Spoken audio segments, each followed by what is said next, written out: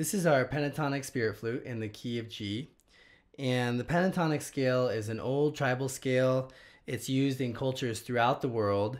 For example, in North America, flutes dating back about 10,000 years have been found in this scale. And it's used in traditional music of South America, of Europe, of the Middle East, of the Far East. It's really a scale that connects all cultures. It's a 5-note scale, and all the notes are harmonious to each other, so that makes it really easy to learn to play. You don't have to have any previous music experience or have played any instruments before to really get a lot of joy out of this instrument. And so this is the basic scale.